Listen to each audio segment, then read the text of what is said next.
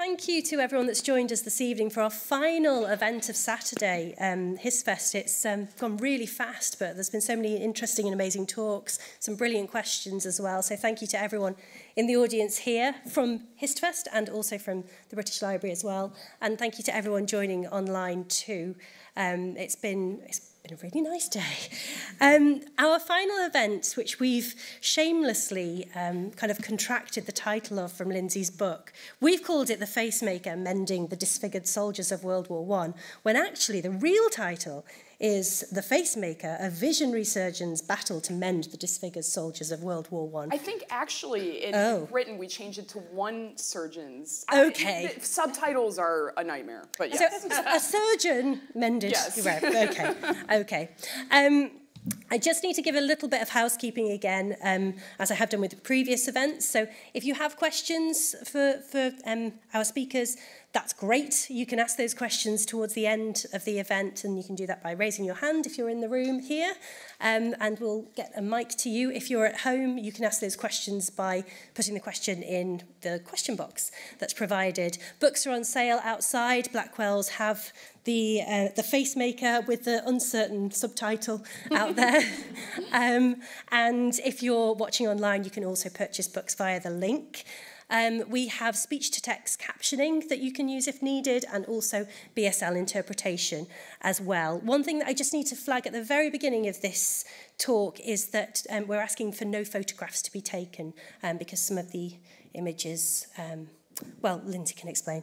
That's okay, as long as there's not the photos of the soldiers. You can take a photo now. If you want to take a photo now, you can.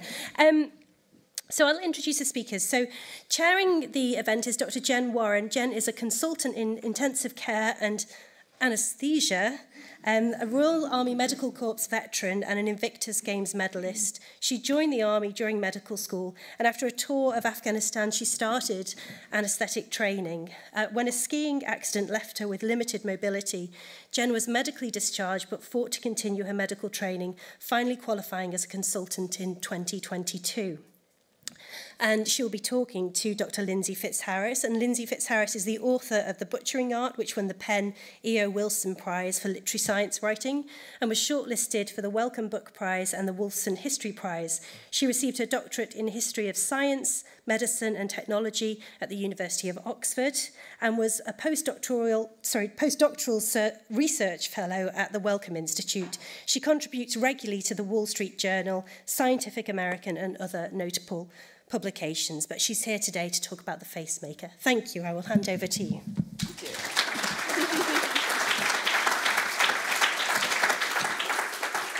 Also, as a bit of an icebreaker, I also wrote an article for Penthouse once. Perfect. Ruined everybody's day. It was all about history of medicine, and I'm sure people who picked it up were very upset by that. Oh, wow. I didn't find that when I was doing my research. So, yeah, well, thank you, everyone, for coming. I'm really excited to be talking to Lindsey about this book because I haven't done a lot because I haven't been very well, and but you've brought me out of retirement. You've brought me because this book is just absolutely incredible. Thank because you. You know, I think we talk about it as a surgeon, but it's so much more than just one person, isn't it? Yes. I mean, I called it The Facemaker, but if you do end up reading it, I really wanted to focus on the disfigured soldiers as well, Gillies' patients. So The Facemaker is about the surgeon Harold Gillies, who rebuilt soldiers' faces during the First World War. And it's an incredible story because he had no textbooks. There was really nobody to teach him how to do this. And I always say that this was a time when losing a limb made you a hero, but losing a face made you a monster to a society that was largely intolerant of facial differences at this time. So this was a very isolating injury. And what Gillies was able to do was really to give these men their dignity back. Absolutely. You know, and I think what's amazing about the book is that certainly for me reading it, it wasn't just about these soldiers, but it was about the way you write about the sounds, the smells, the experience of the trenches is just really jaw-dropping. Yeah. You know, how did you? I don't pull any punches, do I? No, I mean, I really felt like I was there and I could understand what these people were going through. I mean, that's amazing to hear as a writer. I didn't know much when I started to write The Facemaker. It wasn't a book I intended to write as my second book. I had actually pitched an entirely different book, and my publisher wasn't convinced that that was the right book. So they said, well, what else do you have? And I panicked, and I said, well, there's this surgeon, Harold Gillies, who was rebuilding faces in the First World War. It feels like this is an epic war narrative that needs to be told in a bigger way. And they said, that's it, that's the book. And then I thought, oh my gosh, now I have to write this book. And I knew virtually nothing about the First World War. I mean, you can tell I'm American. I've lived here for 22 years. They couldn't beat this American Chicago accent out of me at Oxford. They tried, but it's here to stay. But in America, we don't spend a lot of time learning about the First World War. So it wasn't something I was very familiar with. But there was one thing I knew, and that was that I wanted to drop the reader right into the middle of the battlefield from page one. I wanted the reader to feel what that was like to be in the trenches and to sustain a facial injury. So in order to do that, I needed to find my soldier. Unfortunately, a lot of these men did not write extensively about their experiences. It was too painful, or they just didn't write about it in the way that would help me put together the narrative. So I was very lucky to find the diary of Private Percy Clare, who opens the story. He's injured in 1917, so that created a bit of a problem as a writer because I had to then dial the clock back in the first, so he opens in the prologue, so then in chapter 1 we go to right before the war begins. But I wanted to use his diary to reconstruct what that was like, because he writes so beautifully and vividly about this experience. And he talks about the bullet going through his face and laying on the battlefield for hours, really, until the stretcher bearers came and picked him up, and eventually getting off the battlefield and then getting sent to the wrong hospital and so forth and so on. So the challenges were immense, not just surviving, but getting into the hands of Harold Gillies, who had opened up a specialty unit at the beginning of the war. So it was very lucky if you were able to get into Gillies' care. So I took Percy Clare's diary. Unfortunately, Percy Clare, there's no case photos of him, because a lot of Gillies' case photos were destroyed in the Second World War when London was bombed. So these men kind of, faced another indignity when a lot of these case notes then were destroyed. So I got in contact with a family member of his, and I said, do you have any photos of him? And she said, well, we have a photo album, and it's one of those photo albums with the plastic cover, but we had a flood, which is what every historian dreads. And I thought, oh gosh, so she sent me the entire album, the photos. You couldn't pull them out because they were stuck in this plastic, and I had a really great guy named Jordan who colorizes and restores photos. He actually restored the photos of Percy Clare, but these are photos of him later in life, and you really can't tell. I mean, Gillies did an extraordinary job on his face. Yeah, I mean, it's absolutely incredible, all the way in which this book, your book, writes about not just the Harold Gillies, but it's almost Harold Gillies through the eyes of the people around him, his patients. Yeah. And you find all these stories, but you understand what they went through, because I think at that time, right, as you mentioned, facial disfigurement was, well, certainly on the kind of war pension side of things, you went directly to the highest level of injury, yeah, and the highest level of benefit if you had a facial injury, even if the rest of your body was working absolutely fine. That's right. fine. I mean, it was seen as the fate worse than death, which was, so at the beginning of the war, there were an incredible number of advances in weaponry. There were so many advances that a company of just 300 men in 1914 could deploy equivalent firepower as a 60,000 strong army during the Napoleonic Wars. So these men were entering the situation with no real training and no real gear to protect them. There were flamethrowers that belched forth fire that destroyed everything. There were tanks for the very first time, and these presented new kinds of injuries. And of course, there were chemical weapons. Even as gas masks were being rushed to the front, these lethal gas attacks became instantly synonymous with the savagery of the First World War. Men were burned, they were maimed. Some were even kicked in the face by horses. So there were a lot of these injuries. Before the war was over, 280,000 men from France, Britain, and Germany alone suffered some form of facial trauma. So there was this incredible need for facial reconstruction, but it was very isolating, and it was seen as a fate worse than death. In fact, during the Napoleonic Wars, sometimes French combatants who were disfigured were purposely killed by their own comrades to save them from what they thought was the fate worse than death. I mean, this was horrible. And this is well and alive on the eve of the First World War. And a lot of it, I go into the book, I talk about, some of it's associated with old biases about social diseases such as syphilis, where there is disfigurement that comes with that disease. There were certain crimes that came with purposeful disfigurement. Your nose might be cut off for certain crime. So that was kind of ingrained in society. And I think that, Jen and I talked a little bit before. We had a great phone call a couple days ago, and I said, they're going to have to shut us up on stage. But, we were talking. I would still say that there are still a lot of barriers that we have to overcome. And in your experience, too, you're saying that when you talk to patients on the phone and then seeing in person. I'm working as a doctor, and I've been a wheelchair user for about the last 15 years. And it's incredible. You have a conversation with somebody on the phone, you give them some sensible advice, and then you say, I'm going to come and see the patient. You turn up to see the patient, sometimes in the middle of the night, and somebody says, oh my goodness, are you okay? Right. And I was like, yeah, I am. Yeah, last time I checked, I was all right. I've just got a different way of getting around the world. And sometimes I've genuinely wished that I could be slightly invisible because of the impact, the first impressions people have when they see me.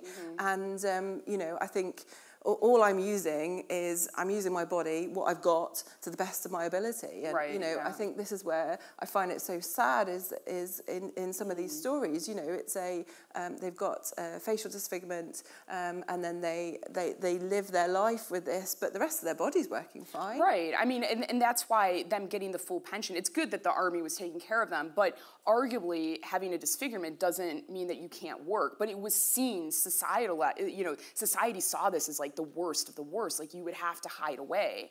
And in fact, when Gillies' patients, eventually he started a specialty unit at the Cambridge Military Hospital in Aldershot. Eventually he was so overwhelmed that he opened an entire hospital called the Queen's Hospital in Sidcup. It still exists. And I've just lost my train of thought. We were talking about the hospital and oh yes, yeah. When his patients left the hospital grounds, they were forced to sit on brightly painted blue benches around the village so that the public knew not to look at them because it might upset them. And so it was very isolating when you think about it. And what he was able to do, we were talking about how, ironically, what Harold Gillies does is he tries to help these men blend back into society, but as a result, he births, modern plastic surgery, which has made us all hyper aware of how we look on some level. Yeah, but this is pre-Instagram though, wasn't it? No, it was pre-Instagram. And it's mind-boggling when you think. And so when I went through this process too, I really thought about, what kind of images I wanted to show you as the reader. And I wanted to make sure that the book wasn't medical voyeurism. So I only chose photos of the men who are featured in the Facemaker. You're not going to get a full case, he worked on hundreds and hundreds, thousands of soldiers. You're not going to get the full case notes. You're only going to get those 8 men who I really dig into their stories and I feature. And there is an exception. If they died in Gillies' care, I do not include their photos. So there was a pilot named Lumley who crashed his plane on graduation day. He never even made it into the war. And these pilots in the First World War, they used to call themselves I think it was like the 12-minute club, like the time it took to shoot down one of their planes. It was absolutely horrendous. And they would go up into these planes with guns, not to shoot at each other, but to shoot themselves if their plane was going down, to save themselves from the fate worse than death, the disfigurement and burns that would follow. But Lumley survives the plane crash, and he's terribly burned, and he is sent to a different hospital, and he spends about a year there, and during this time his skin hardens, and you can imagine what's happening to the burns. And he's in really bad shape when he gets to Gillies Hospital. And Gillies decides he's going to try to reconstruct the face by lifting a flap of skin from the chest and moving it to the face. But he tells Lumley he doesn't want to operate yet because Lumley is not in good shape. And Lumley begs him to do it because he's in so much pain, he's addicted to morphine, he's upset with how he looks, and he wants this done. And so Gillies gives in. And what happens is Lumley ends up dying as a result. Now, this is a really sad personal story, and it's important to recognize failure, especially when you're talking about something like the birth of modern plastic surgery. But it also it's important to tell because it taught Gillies a really important lesson, which is that when you're rebuilding the face, you have to do it in piecemeal. You can't do it all at once. It will kill or overwhelm the body. And he had this maxim, you know, never do today what you can reasonably put off to do tomorrow. Something that I definitely live by as well. You know, so. I also think it's true in modern medicine. You know, right. we've particularly in trauma surgery and things, we've learnt that actually damage control is much better than trying to do a perfect job first off. So, you know, he was actually way before his time when he was advocating for that. I mean, slowing down is sometimes a hard thing to do because you want to, and of course, you know, surgeons, I don't know how many people in the audience are medically trained or if there are any surgeons in the audience, but if there are any surgeons, you are a particular kind of breed, you know, you want the challenge, you know, and there was an element of that with Gillies. You know, he was competitive, and when he opened his hospital, they had different units, and each unit was headed, like, you had the New Zealand unit, you had the Australian unit, and what happened was all these surgeons were very competitive, and so the standards sort of rose across the board because they were all sort of competing with each other, you know, who could do the best reconstructive surgery. So there is an element in the Facemaker, certainly, where Gillies is trying to push the envelope because he wants to do that for the discipline. He wants to understand, you know, what surgeons can do, but as a result, his patients suffer sometimes. And that is a really important part, I think, of the history of medicine, and it's an important part to share in this story. I feel I have to talk about being an anaesthetist. Yes. You cannot talk about a surgeon without being an anaesthetist. Oh my gosh. You know, I think the most underrated person. And I was telling Jen, I used to be a secretary for the anesthesiologist in Chicago, and I had a patient come in once, and I said, the doctor will be with you shortly. And they said, I'm not here to see a doctor. And I said, well, you better hope that's a doctor anesthetizing you. You are very underrated, but you're the most important person in the operating room. I mean, I'm just in awe of the anaesthetists of the time, though, because certainly when you're operating on the face, you're dealing with a shared airway. So you're both trying to work in the same space. And these days, we've got the luxury of intravenous anaesthesia. We've got intravenous opioids and things like that we can give. At that time, they were trying to deal with ether and chloroform. Right, and it was literally a mask over the face. So anesthesia hadn't really progressed since the 1840s, since ether had been discovered. So it's really, and the anesthetist didn't exist, really. There was no formal training. So you just had, you know, Bob, who they pulled off the field and said, you know, here, or Jen, you know, you put this cloth over this guy's face. And so there was no control over the drugs. Like they couldn't control how much they were administering necessarily. Then it becomes a problem if you're missing parts of your face. How do you anesthetize these men? And there is a scene in The Facemaker where Harold Gillies is bent over a patient. You must have loved this. And the patient's breathing ether back into his face, and he's getting woozy. And this is exactly what you wouldn't want, you know, if you were undergoing delicate facial reconstruction. So it was Gillies' anesthetist, Ivan McGill. And did you know about Ivan McGill going into this book? Yeah, because he must be a hero of anesthesia, right? It's you know, it's fascinating how these things are all slightly intertwined. And, right, you know, but it makes sense now, doesn't it, that anesthesia would have progressed alongside face. So what Ivan McGill does is he invents intratracheal anesthesia, and he you know, becomes one of the biggest figures in anesthesia in the 20th century, just as Gillies did in plastic surgery. And these two things came out of the First World War. So it's amazing. I mean, the First World War was terrible. And I think there's an element where people do want to cling to this idea that all these great medical achievements came out of it. But I also remind people that there's certainly truth to that, but as these doctors got better at patching these men up, they were sending them back into the trenches.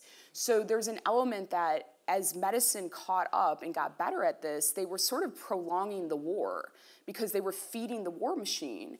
And there were certainly cases where Gillies would be operating on these men, and his job really was to patch them up and get them back into fighting order. And so some of his patients would undergo, you know, long reconstructive surgery, and they would just be sent right back out there. And some of them did, of course, die. So that was a really hard part, learning, you know, about their stories. Yeah, I mean, and I think it's an important story to tell when you're telling this sort of history of what's happening at the time. One of the things that really struck me was how you describe how Harold Gillies creates this community in this hospital. I mean, it's funny actually because you first of all described the Cambridge Hospital. Now, I joined the army just after the Cambridge Hospital was closed, and it's funny because for me it's always been an old building. It's never really been a place. They're turning it into like luxury flats now or something like really weird. You know, but at the time, it was, you know, it's a huge bustling hospital, and then you describe this community that is created in Sidcup, and I spent long periods at Headley Court undergoing rehabilitation there, and I know how powerful it was to create that community and it was almost like a little bubble where it allowed me to get better, but allowed me to sort of take on the challenges a little bit at a time rather than just going out into society struggling, and then it gave me that sense of community. And because everybody was in a wheelchair, you said it felt I mean, people, you know, there was a whole variety of different disabilities, and you know, I think but that sense of community, you weren't really othered because we were all others. And it kind of made you a little bit stronger, and I guess it was the same for Gillies and his. I mean, I think one of the strengths of the Queen's Hospital certainly was that everybody there was disfigured. If you had received an injury to the face and you were sent to a different hospital, you might be with other soldiers who had different kinds of injuries, but they didn't have a disfigurement, and you might feel reserved or shy to interact with the community. Gillies also, I mean, the hospital was amazing because they taught classes, taught language classes. They really tried to prepare these men for life after the war. So there really was a sense of community, and he built relationships with his patients.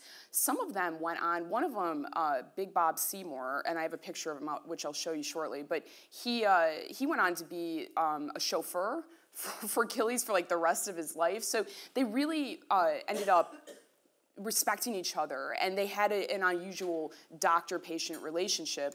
Actually, let me see if I can... I think I would actually challenge the usual doctor-patient relationship, because one of the things that I would say was really powerful, certainly from looking through my lens in which I read the book through, is that he interacts with his patients in a way that in modern medicine we don't do so much. So he would go and spend the evening with his patients on the ward, the longer term patients, and I think.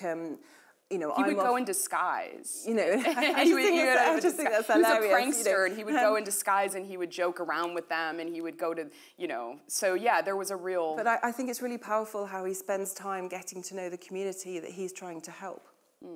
And I feel sometimes as a doctor with a visible disability that I'm not valued for what I bring. You know, I'm seen as the person who can't get through that door, or can't. You know, there's some sort of negative prefix put onto things that I do, whereas actually my experience of a severe injury, rehabilitation, and then I've been unwell recently, and I can then bring that to the care that I'm giving to this community. You know, I work in intensive care, and you know, I think it's really powerful that I'm able to understand what it's like to be different, what it's like to not be able to look the way that I want to look, or you know, those kind of things. And I think that's Harold Gillies does this in a really incredible way. And you know, I think sometimes that the value of that is seen as, well, it's not truly valued. Yeah, and I mean he was unique in the sense he had a great sense of humor, and he could see beyond the injuries, which a lot of,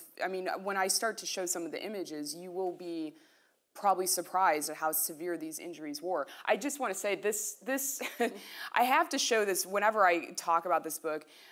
There's a guy named Charles Valadier. He's a French-American dentist, and he's bigger than life, and he is very wealthy, and he has this Rolls Royce. This is his actual Rolls Royce that went up for auction in 2014. And he retrofitted it with a dental chair, and he literally drove it to the front under a hail of bullets. Like, this guy was, World War I was crazy. People, you know, I think, you know, sometimes people say, oh, they were more patriotic. I think they were a little bit more naive about what was about to happen. I remember reading a story about a boy, you couldn't even really call him a man, who went to enlist, and they said, would you like to stay in the Army for a year or until the end of the war? And he thought, well, I don't want to stay in the Army for a year. I'll just stay till the end of the war.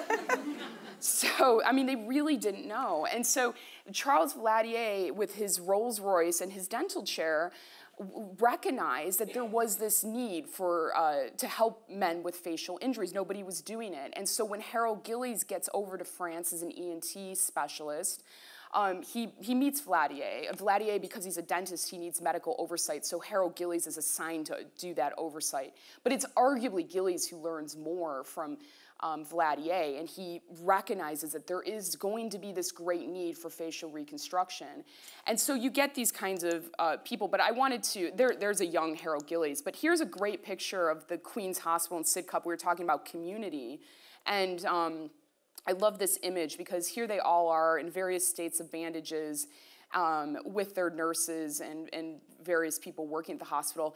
And that was the other part about Gillies, was it was really interdisciplinary. He brought in artists. He brought in an artist named Henry Tonks who painted these beautiful portraits of these men and really gave us a pictorial record of the injuries at various different stages in color, which is very useful.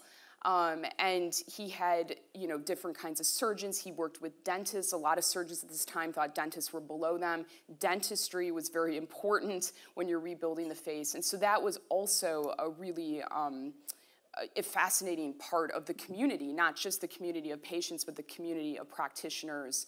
And I feel like you invented the MDT before. Yes, yeah, exactly. And actually, speaking of artists, some of you will be familiar with the fictional character Richard Harrow from Boardwalk Empire, who wears one of these masks. So you had these mask makers, women like Anna Coleman Ladd, who was this American woman who went over to Paris and opened a studio, and she created this mask, these masks.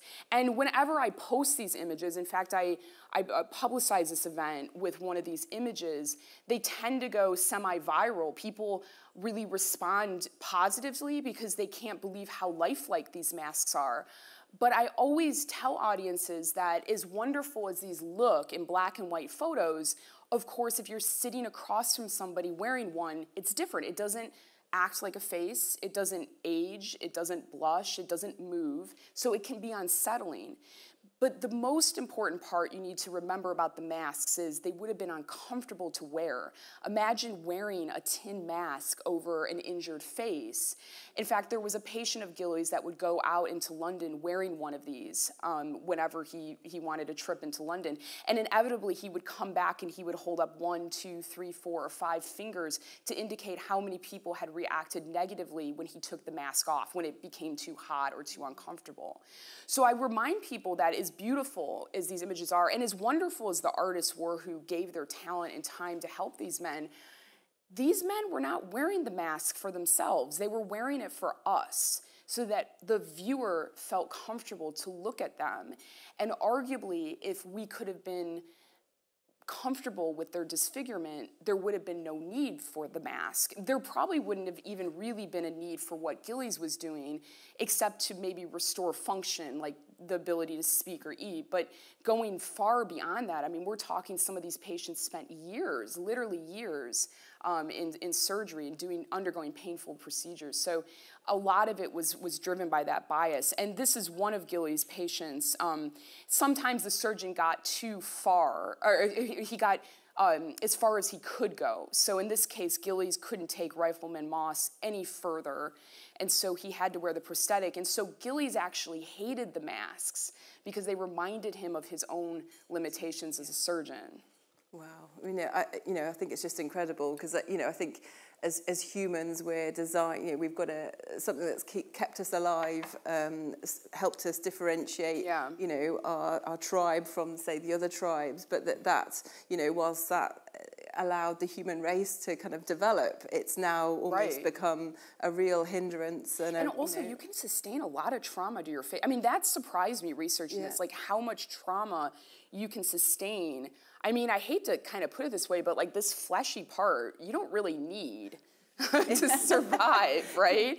But you perhaps do need for life, in the sense that, so much communication is non-verbal. Exactly. It's about subtle facial movements and things like that, and these people have But they lost could that survive ability. the initial injury. Yeah, it's incredible. Which is hard. And I always say to audiences, what can I tell you that, you're going to a lot of events at HistFest. What can I tell you guys that will continue to haunt you for days, that you're going to think about? I always like to tell that story. And so I like to tell the story, if I can, briefly, of Private Walter Ashworth, who was injured on the first day of the Battle of the Somme. And he had no jaw, and he was unable to scream for help, so he laid on a battlefield for 3 days. Now, you might be asking yourself, how can you lay on a battlefield for 3 days and nobody picks you up? But these stretcher bearers, the moment they stepped onto the battlefield, they became targets. And so they had to make life and death decisions about who got saved and who got left behind. And Jen will know this more than anyone, but the face is very vascular. So even if you have a small cut, it will bleed and bleed. It looks ghastly. But a lot of times you could survive it, but these stretcher bearers didn't realize that. And it's really not a surprise. This is Private Walter Ashworth shortly after he was evacuated back to Britain and fell into the hands of Harold Gillies. You might not know by looking at his photo, but he was very lucky that day because he fell forwards and not backwards, and that was key to his survival. A lot of times these men fell onto their backs, or they were placed onto their backs by well-meaning medics, and they ended up choking on their tongues because they were missing certain anatomy, or they drowned in their own blood. And it was only later in the war that the official advice came, please, dear God, place these men face down on the stretcher. And that ended up saving a lot of lives. So he was really lucky. He fell forwards. But he laid there for 3 days. He was lucky in another sense because he fell into the hands of Harold Gillies. But when he got to the hospital, he found out that broken faces often lead to broken hearts. And his fiancée broke off their engagement. This was not uncommon. But I like to share Ashworth's story because it has a bit of a happy ending. His fiancée's friend got wind of this, and she began writing letters to him, and soon they were visiting each other, they fell in love, and they were married. When he was discharged from the hospital, he went back to work, and here you can see the progression. I think he looks great, especially given, no antibiotics, no textbooks. I think he looks great. His old boss made him work at the back of the shop so that he wouldn't frighten the customers. So not all wounds were inflicted on the battlefield. Eventually, Ashworth and his wife thought, we're moving. We're going to Australia. So they set up a new life. And many, many years later, they ran into Harold Gillies. And at this point, Gillies had grown as a reconstructive surgeon. He was delighted to see Ashworth. And as surgeons are wont to do, he asked if he could have another go at Ashworth's face. But Ashworth said no. He had made peace with the face he had been given, and he was happy with the face he had. And so I always say that the Facemaker is about identity. What does it mean to have a face? What does it mean to lose a face, to gain a new kind of face? And, just how much of our identity is wrapped in our physical bodies and those prejudices that come with it, like that you faced sometimes when patients see you and have those negative reactions. It's funny, actually, it's not patients, it's fellow colleagues. Oh, wow, okay. It's always really shocked me, because I'm sure, when you're coming for an operation and you see a doctor that's perhaps not like the other doctors you've seen in the glossy magazines, it's really interesting.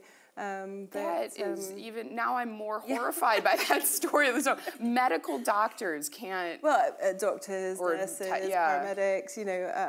I think it's really interesting. One of the things that really struck me about the book is about some of the language that's used around disability, because I think it's really important when you're talking about a community that you take time to understand that community. And how did you do that? Yeah, I mean, it's really interesting. So the word disfigured is not a word we would necessarily use today. We might use the word facial difference. I ended up working with a disability activist, an author named Ariel Henley, who wrote a fantastic book called A Face for Picasso. She has Cruzon syndrome, and she calls herself disfigured. She uses that term. And it was a great exercise in learning a totally different perspective, because there are things that able-bodied people will say or reactions will have that are harmful that we might not even be aware of. So an example, in the book, I talk about how Harold Gillies banned mirrors. He didn't allow these men to look at themselves. And I originally said this was because he was trying to protect them, which he was. But Ariel said, well, I want you to think about how that also caused harm, because in a way he was implying or insinuating that they had faces they should be ashamed to look at or scared to look at, and that might build anxiety or make them feel more isolated. So it was that perspective. Now, the term disfigured, I use that term. It's on the book cover. In fact, Penguin did not, they were really nervous about a lot of aspects. Love you, Penguin.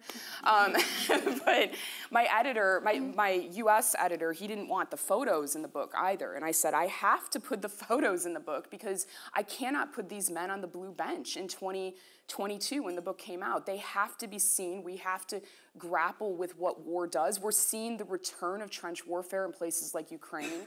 So we need to look at their faces. But with Ariel's conversation with Ariel on this, we both agreed that disfigured was appropriate because these men were disfigured to the people of their time, and calling them anything else would have lessened that experience. I mean, these were, like I said, this was a time when losing a face made you a monster, and that's really their lived experience. So I did think about that language. And, we talk about the disability community. We were joking backstage because the disability community, it's not a monolith. Like there's disagreement within the disability community, and we can have these conversations. For me, I had never engaged with a disability activist. I felt that was a really important process when writing this book, and it was brilliant. She really helped make this story a lot better by helping me see perspectives that I might have missed otherwise just as a straight-up medical historian. Yeah, so. I mean, it's incredible. And I think the language that you've used in the book is very careful, it's very considered, and it's something as me reading the book, I'd never even thought that you'd put so much thought into it, but I think that's the magic of the book, isn't it? Yeah, and then also the photos. We talked about that, like what do we show, what do we not show, and like I said, the decision with Lumley was to show his pre-injury photo and a surgical diagram of what Gillies was ultimately trying to do. I didn't think it was right to show him because he couldn't complete his reconstructive process. There might be people in the audience who know of a video game called BioShock. Does anybody know this video game? Okay, BioShock. I'm not going to talk extensively on this, but BioShock is a game, I think it came out like at least 10 years ago, and they used Gillies' patients' images to create like monstrous figures in the game. Now, there are people who have come to me who say, I learned a little bit about Gillies' existence through BioShock, but the fact of the matter is they use these images to other these men who, by the way, had no say in whether their images would be used like this. So I'm always very aware, too, when I speak to audiences, when I'm showing Ashworth, this is why I say please no photos, because you don't want this floating around on the internet without context. Unfortunately, there are a lot of Gillies, there are images of his patients out there without context, and there's not much we can do about it. But that's the problem is, so for me, I wanted to make sure I was showing these men because I think it's important, but I was doing it in a way that was respectful, because when their photos were taken, Ashworth couldn't imagine, somebody named Dr. Lindsey Fitzharris coming and writing a book called The Facemaker. I mean, there was really no concept of, consent in that way. And even the portraits that Henry Tonks paints, which I do not include in the book, only because the publisher said that they would only include them in black and white, and I felt like, I'm married to an artist, and I felt like, no, they should be shown in color. I didn't want to put them in black and white.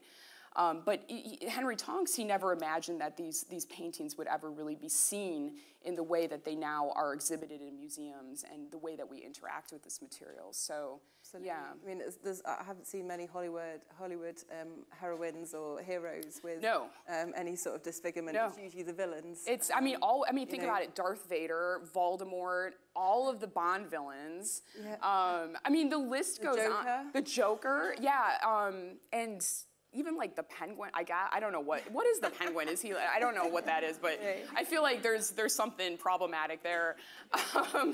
But the list goes on and on. I'm trying. There's a really, I'm not going to say his name, but there's a really wonderful director in Australia, and he's won a lot of awards, and he wants to make this into a film, but we've come across some roadblocks, and one of them is that we approached a production company, a really great one. They were very excited about this, but then they got nervous because they didn't want to fall. They said they didn't want to come down on the wrong side of representation. So the thing is, Hollywood thinks, okay, representation should be on screen, but then they're scared to do it because they're worried, oh, what if we do it wrong? Instead of having the difficult conversation, like this director wants to bring in disfigured actors as extras. And so there's a way to do that representation. So I guess their solution, this production company's solution, is don't do it at all because it's too hard to do it in a way that we might not be criticized. So these are the barriers to telling the Facemaker. And even when the book came out, there were so many reviews, great reviews, and I was so excited.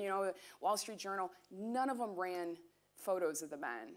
They always ran photos of me, which was worse. I was like, don't put the photo of me up, put the photo. But the guy who reviewed it in the Wall Street Journal, he wrote a book called Manhunt, which is now on Apple. I don't know if anybody's been watching that. And he came to my book event in DC, and he said, I tried to get them to put the photos in, and they agreed.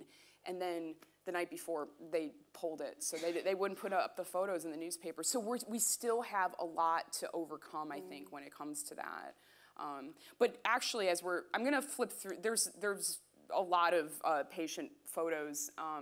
This man receives the first tube pedicle, which is a huge achievement in plastic surgery with Gillies, and you can see that flap there. It's how he reconstructs the face, and he was terribly burned, and he had no eyelids, and so this really haunted Gillies, and he was trying to figure out how to rebuild the eyelids because this man couldn't even close his eyes to the horror he had seen during the Battle of Jutland. So he's in the book.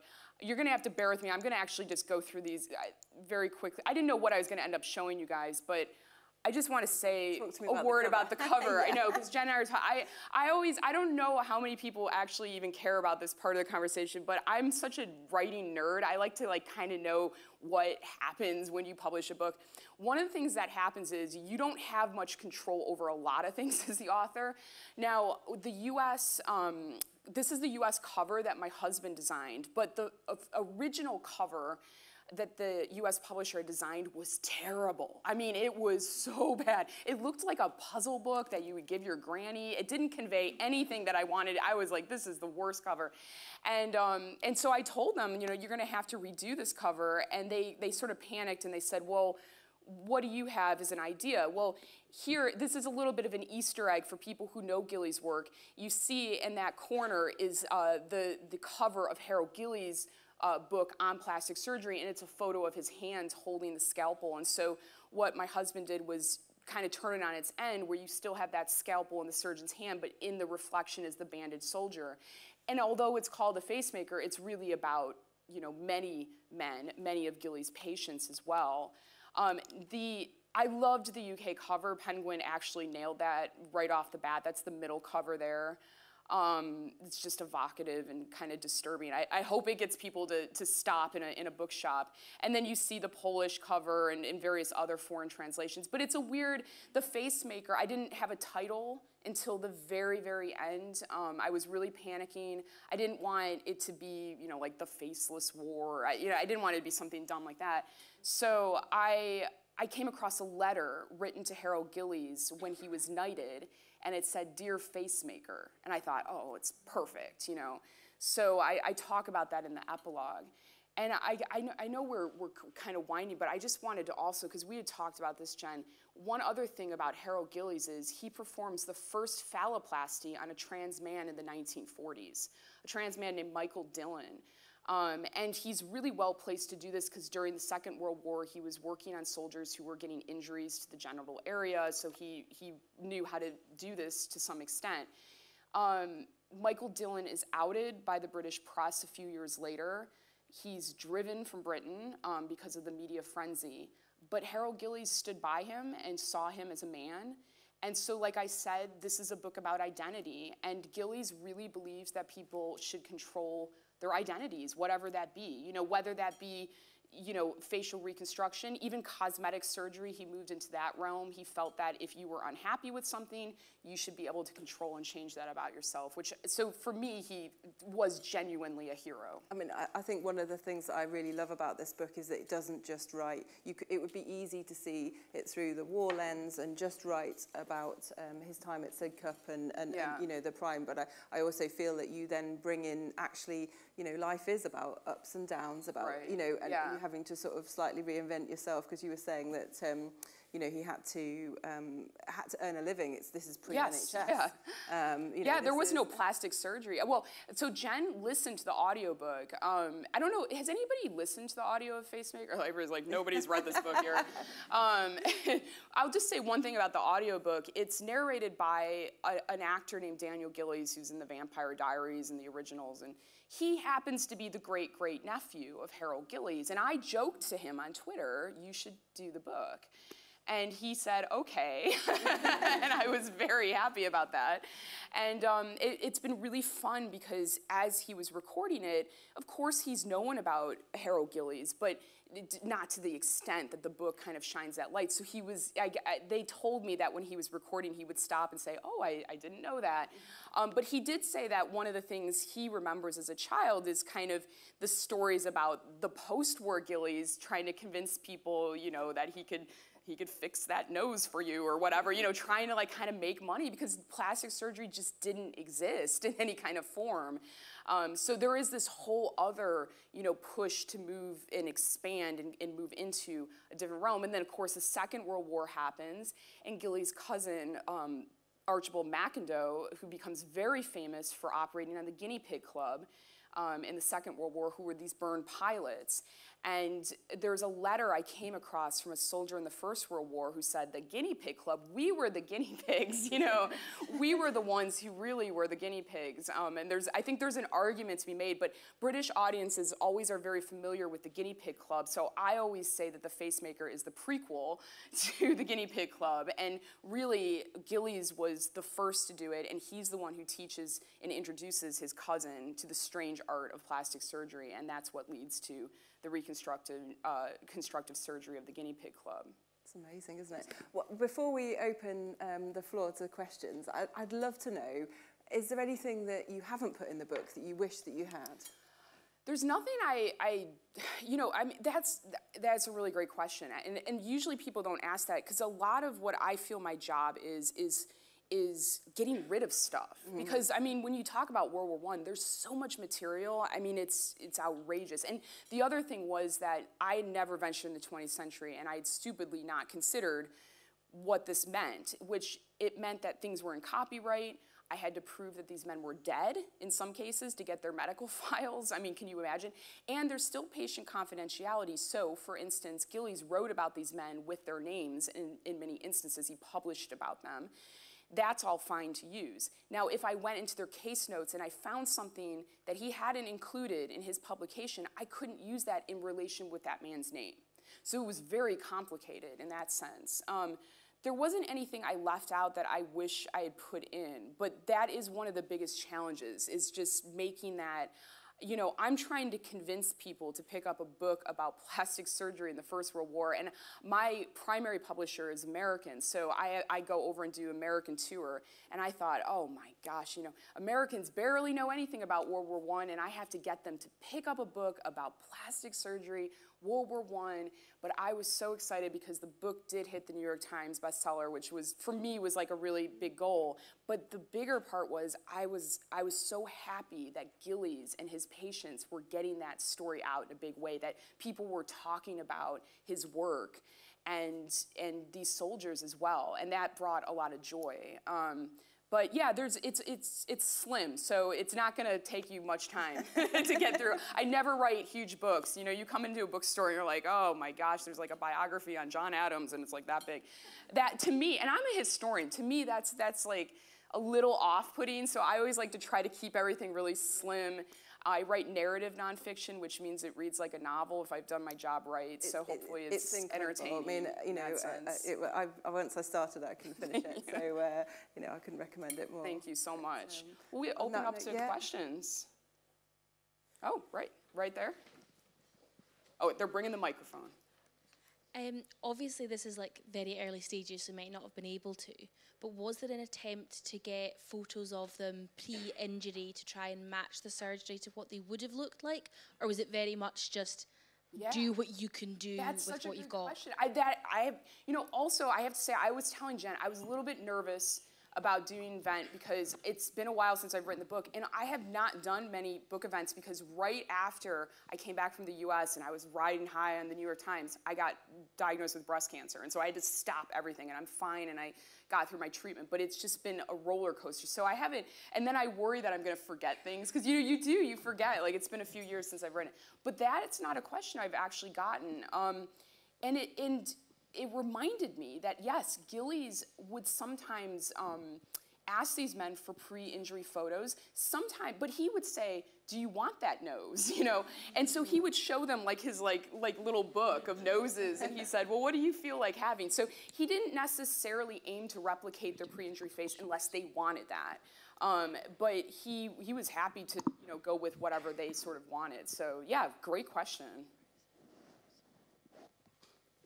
And by the way, I think with the masks, though, they did try to replicate. They worked from, the photos of what the men used to look like.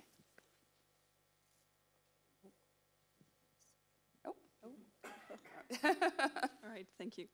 I find the cover of the one on the right quite interesting. That's the Dutch one. Yes, It's a Dutch one. It's very haunting, isn't it? Yes, and it either translates to the face or the view of the First World War, so quite a different title than Facemaker.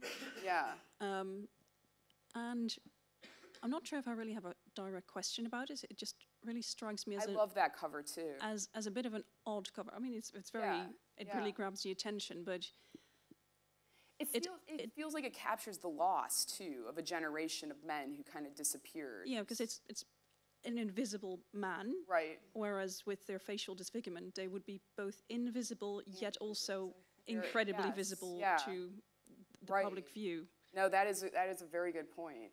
I mean, like I said, I have so little say. I mean, you wouldn't believe, you know, you have to fight for titles. I remember with the Facemaker, I have a friend named Eric Larson. If you've never read Eric Larson's books, get on it, because he's an amazing writer. He wrote Devil in the White City and lots of fantastic books.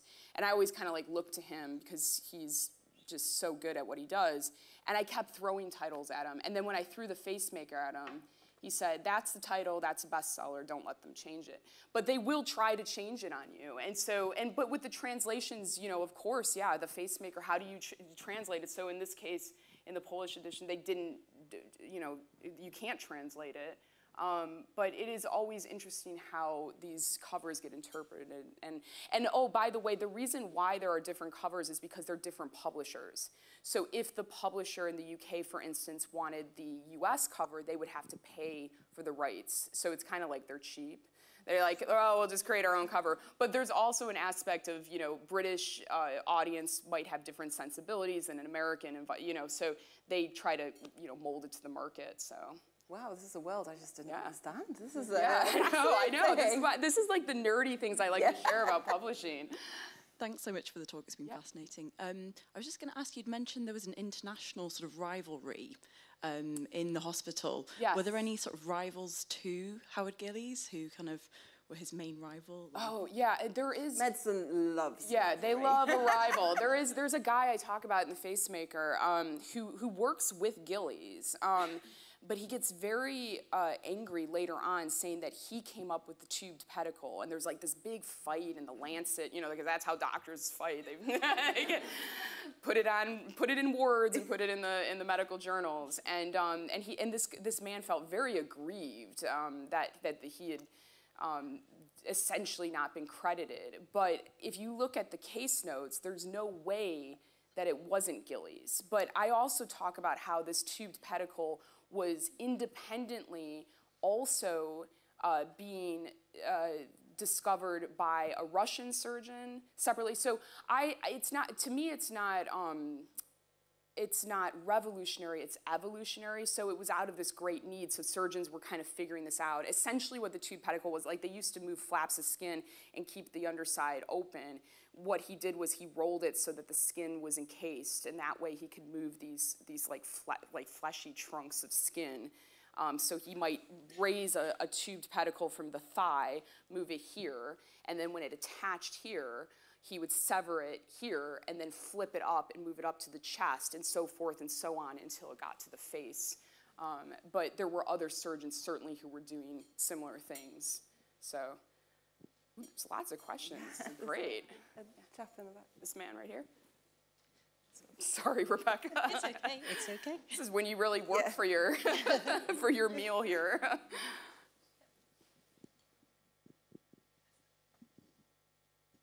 Well, firstly, thank you very much. I did read the book last year. I'm also an anaesthetist, long since retired. I worked at East Grinstead with the guinea pigs, where we still use tube pedicle grafts until microvascular surgery. Wow. But I think the most interesting thing is when you see the picture of the 4 major plastic surgeons, including Gillies, McIndoe, Rainsford, Molim, and then Kelsey Fry, who was really a dentist. Yes, yes, that's right. And I say to people, who's the odd one out? Well, Kelsey was a dentist, but all the other 3 were New Zealanders. Yes, so 3 out of 4 were New Zealanders. And I think also you mentioned Sir Ivan McGill, but there's a wonderful interview with Cyril Skerr, who was a senior anaesthetist at Westminster Hospital, where McGill was, of course, professor, about how his training in anaesthesia in Belfast, he had to anaesthetise 1 patient before he became a general practitioner. Oh my gosh, really, that's it? And then he talks about how he invented the tube. Yeah. Rolling, these rubber tubes and so on. It's absolutely fascinating if you like that sort of thing. I mean, I would love to attempt a book about him, but it is so complicated. I had multiple specialist readers check my work, and also I was telling Jen that when you read Gillies' case notes, it's like he's describing making toast in the way that he. If I was telling you how to make toast, I'm going to leave out a few steps because I know you guys are going to know, get the bread out of the, So he was leaving things out because he assumed a prior knowledge. Of course, I don't have any medical knowledge. And then my husband is a caricaturist. This is really weird. He's a caricaturist for Spitting Image, so he's really good at faces. And he would read the case notes and he would draw it for me and what was happening with the face, which was really helpful. But it was, Ivan McGill, he deserves also the big book, but anesthesia is very complicated. I don't know if I want to get into that. My next book is called Sleuthhound, and it's I'm still writing it, but it's about a guy named Joseph Bell who was the real-life Sherlock Holmes. So I'm going back into the 19th century where I don't have to worry about copyright and patient confidentiality, but it should be a fun romp through Victorian forensics. Oh, and we have online. Do we have any online? Yeah. Yep. So coming in from our online audience, Sarah has asked, how long was your research process, and do you remember any highlight moments in discoveries that you made? My research process, it took way too long. I mean, commercially speaking, I'm entirely a freelance writer, so they like those books to come out, as quickly as possible, unfortunately. This took 5 years between The Butchering Art and The Facemaker coming out, and a lot of it I was writing during the pandemic, so it was an incredibly lonely experience. At one point, my husband went outside to take the trash out, and the trash can fell on his hand. This really dramatic, his hand was all. And I thought, oh no, an artist, and so we called the paramedics, and they come. Now our house is full of caricatures, and he was laying on the bed, and there was all the patient photos, and these paramedics were like, what is this house? What do you guys do? And I said, but he's right here, help him. And they're like, but what what is all of this? So yeah, it was a really long process. And they always say that art is never finished, just abandoned. And that's really what you have to do with a book. You can go back and you think, oh, I wish maybe I had done this differently, but you can never do it, and you just have to kind of at some point let go and put it out there and hope that people will like it, and the critics will be nice about it. So, yes. Oh, sorry. Yes? Hi. I've been looking into archaeological facial reconstruction, and I've actually been on your trail. I've been to lots of places that you've been for your research. Oh, amazing. But I wanted to just ask you more about the historical injuries or punishments where people have had their eyes, their eyes put out or their noses cut off, and the historical reconstruction attempts in the past. Yeah, I mean, there was some. I mean, rhinoplasty is certainly one of the oldest medical procedures, documented. The term plastic surgery is coined in 1798. At the time, plastic means something that you can shape or mold. So in this case, a patient's skin or soft tissue. But these early attempts were really confined to very small areas, and they weren't very good.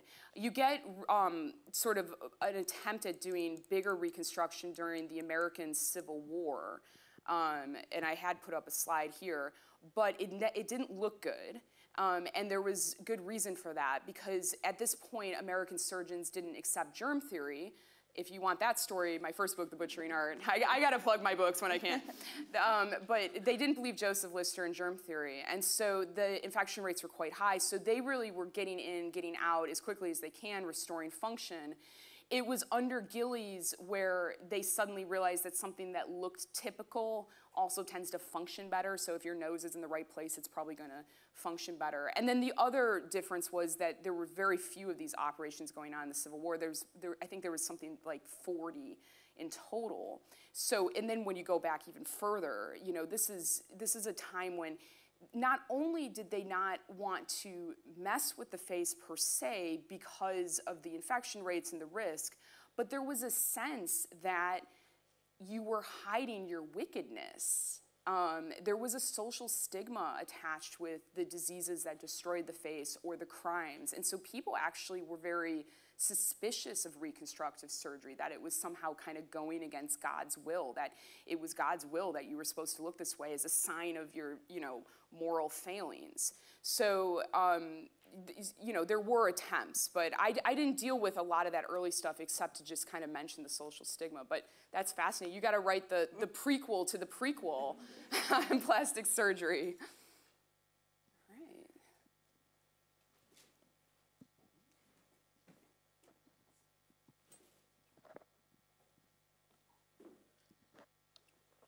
Thank you for a really interesting talk. I actually came into Gillies because of the sex assignment surgery, so that's how I knew about him first. I'm just wondering, is there any inklings of him working on this in either the First World War or the pre-Second World War before he gets into the gender affirmation? My friend Brandy Schlotsky is writing a book on the Nazi, the clinic that the Nazis destroyed in Berlin in the 1930s. So she's kind of taking this story and running with it as well. But, it was, for me, I had to mention it in the book because it's a huge part of Gillies' story. But because I write narrative nonfiction and I write these kind of gritty narratives, basically, I couldn't get all the way to World War II, because then I had to go through World War I, World War II to get to Michael Dillon. So he's really in the epilogue.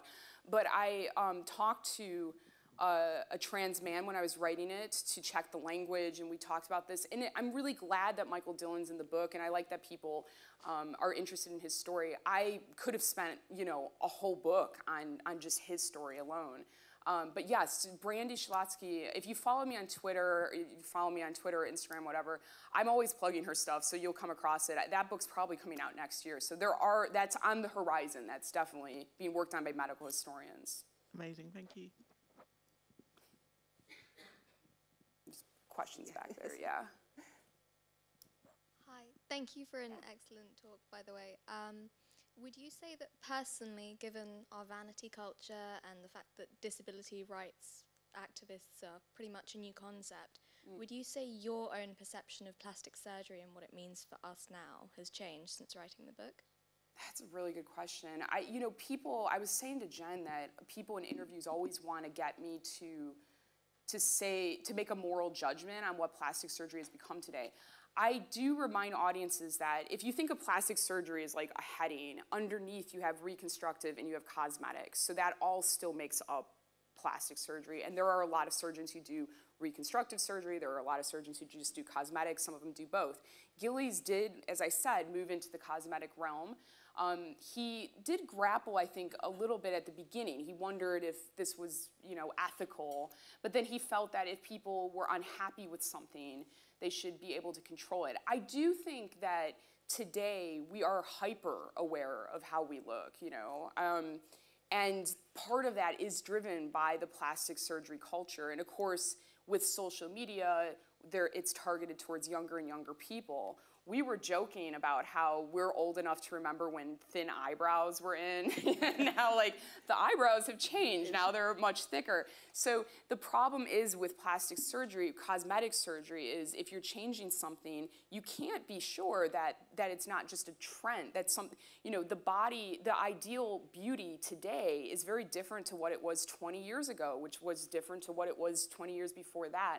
So that's always my caution to people. If you're thinking about changing something, you know, you got to really think about that. And I think also, you know, psychologically, I went through a terrible divorce in 2015, and I remember I met a plastic surgeon who trained at SIDCUP, and she actually said she really doesn't operate on women who are going through divorce at the time. She always encourages them to wait, because there's this kind of sense that, you know, you want to change something really quickly. And so I think that kind of thoughtful engagement, I have no problem with plastic surgery. I think people like Gillies, they should be able to control their identity. I think we just need to slow down and have those conversations with your doctor.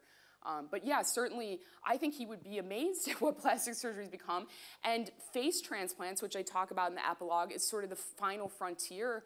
And I met a surgeon at the Cleveland Clinic who's doing these face transplants, and it's amazing. And I said, do you think this is what Gillies would be doing if he was alive today? And he said, yeah, he definitely would be doing this, because this is like the new thing. So this is when people are severely, like they literally have lost their face.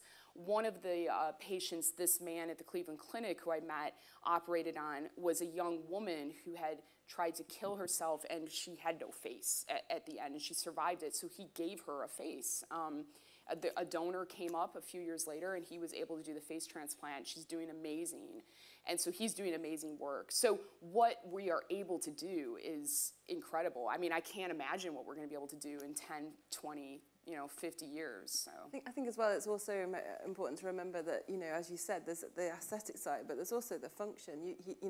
Plastic surgery gives people back function. That's right. Yeah. And right. You can look at a situation through lots of different lenses, can't you? And I think it's really important, that the way you've looked at, given us a view of Harold Gillies is through a beautiful lens that sees all of the work he does, rather than just one bit in isolation. It would be like remembering Alfred Nobel for inventing TNT, rather than actually creating I only remember that.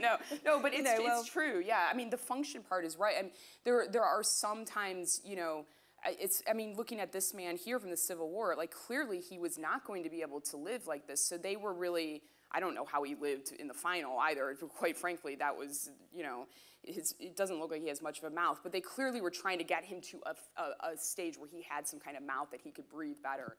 So yes, the function is always part of that. But I mean, it would be, for me, it would be wrong to characterize Gillies as only interested in that. He definitely wanted to make it look good, and he liked that challenge, and he moved into the cosmetic realm too. But yeah, I think he'd be surprised at how big business plastic surgery has become.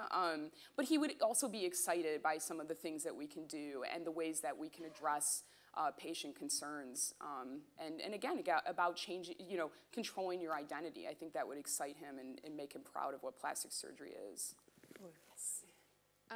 Yeah, thank you for that talk, because I think as a teacher, this will really help me convey the humanity with the students and get them to really understand when we teach about medicine in the Western Front and looking through the patients and the diaries. So I think that would be great. My question is, between Joseph Lister and Gillies, who is your favorite to research, and who do you think has the most lasting impact?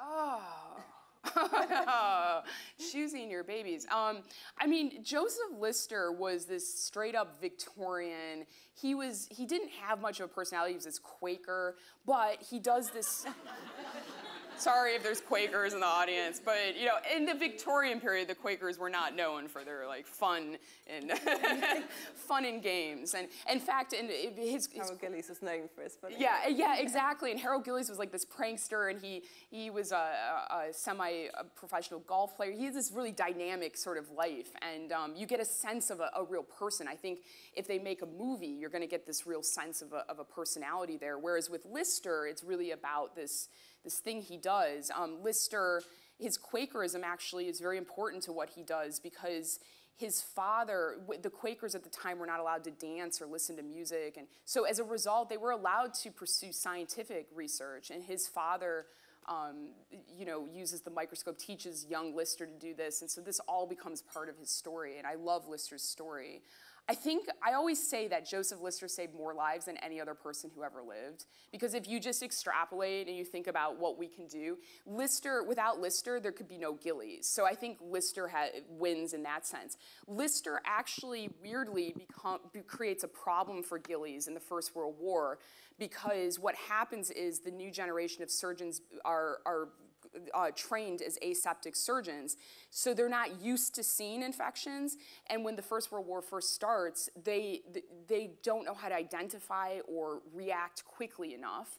And sometimes with the face, they were hastily stitching up these wounds, and so they were literally sealing these men's fate in because they were sealing that bacteria in. And so Gillies would have to unpick all of this when they got to the hospital. So I wrote about this in the Facemaker. I'm like, wow, this plot twist where Lister kind of becomes creates like this problem for Gillies. But yeah, I mean, I love Lister's story. I can't believe that's not, you know, I wrote that book and I thought, well, surely somebody had written this book. And I felt really lucky that nobody had done, you know, a big kind of commercial book about Lister. And I'm really looking forward to Joseph Bell, because Joseph Bell works with Lister, like everybody in Edinburgh. It was like in the 19th century, it was like anybody who was anybody in medicine was sort of up there. And this great character who, you know, can look out into an audience and tell you everything about you by just looking at you. And he just had this fabulous kind of trick. So that's going to be really fun. But I'm always looking for new stories, so you never know who's going to be the next. Yeah. But thank you for that question. Have we got time for one more question? Yeah. Okay. Yeah. Thank you for such an interesting talk. I wondered, at the Queen's Hospital SIGCUP, did the patients there also receive mental health support or any treatment for mental health? Yeah, no, that's a good question. It wasn't treatment for mental health per se, but I think that Gillies, the way that they created that community, there was a sense of addressing the depression that they might be suffering.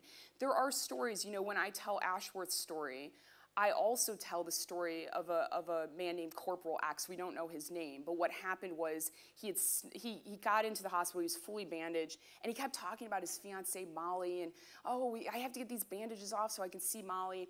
And then one day he snuck a shaving mirror in, and he sees his face after they've unbandaged it.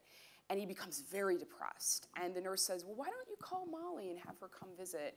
And he says, no, I'll never see her again. And he ends up telling Molly that he had met a woman in France. He lies to her. He breaks off the relationship. And he ended up living sort of a recluse life. And so, you know, that story is important too, because even when Gillies was working on these men, sometimes they didn't recover psychologically. There was somebody who came to one of my events that said their grandfather or it must have been their great-grandfather, was operated on by Gillies, but he never recovered really from the shock of what had happened, and he just lived kind of this life of a hermit. And it's important to say that not everybody was a success story, and of course psychologically not everybody could adjust to their new life. I try to balance that, but I think I think it's really important, especially when talking about disfigurement and the Facemaker, to show joy. These men, Ashworth had a very fulfilling life, so fulfilling that he didn't want his face changed in the end. You know, so that's really important part of the representation too, is the joy that these men had, and that it wasn't a fate worse than death, that they could live these fulfilling, wonderful lives after what had happened to them. So. Oh, I think they're cutting us off. I told you they were going to cut us off. So, well, thank you guys for coming.